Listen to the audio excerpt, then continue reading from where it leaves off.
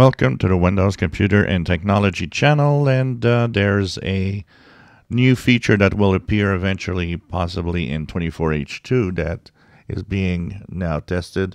It was not announced when the Canary build, the latest Canary build 26212 was released.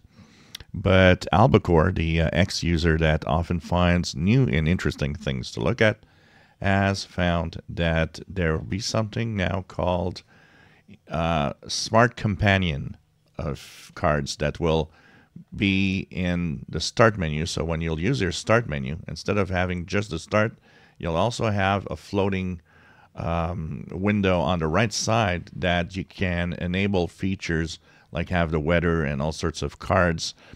They seem to be the same cards that are on the desktop lock screen.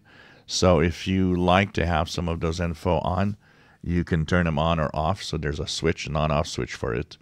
And it will be something that will appear docked right next to the start menu, either on the right side or the left side of the start menu.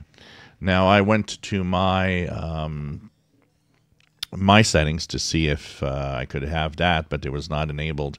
If I go into settings and I go into personalization and go to the start, where it is, I don't have the option. This option is just below folders here, and I don't have that option and the bot just below it. So there is no companion cards for me right now. So this is going to be kind of interesting. I don't know. We'll see what happens with that. You know, there are things that I enjoy having that I like to see, like, you know, the weather is one. That could be something that I would see in the floating window. Things like that, you know, that would be also what I would keep. A calendar is often something very useful for me also.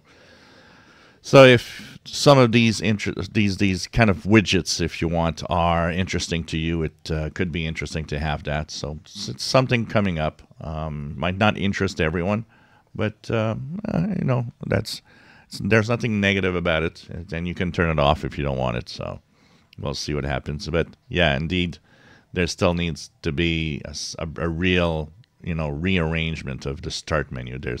This needs to be very different, that people will enjoy it later on. If you enjoy my videos, please subscribe, give us thumbs up. Thank you for watching.